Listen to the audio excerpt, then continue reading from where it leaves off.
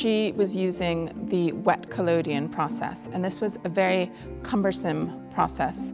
The photographs were made onto glass plates. These are large glass plates. All of her prints are contact prints. So whenever you see a Julia Margaret Cameron print, you know that the negative had to be at least as large as the image that you're looking at.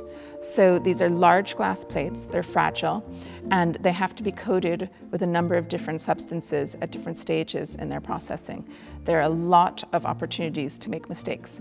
And Cameron was a very exuberant character, and you feel her energy when you look at her photographs. She was so excited about this new way that she was making art, that she was expressing herself artistically.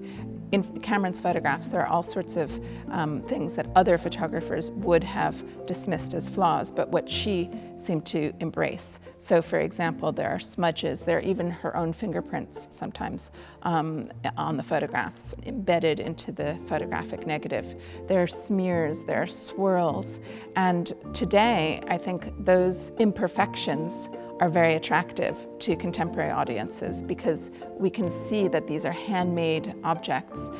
These aren't the cold, precise results of a machine, and we really get a sense of an individual artist who produced these works of art.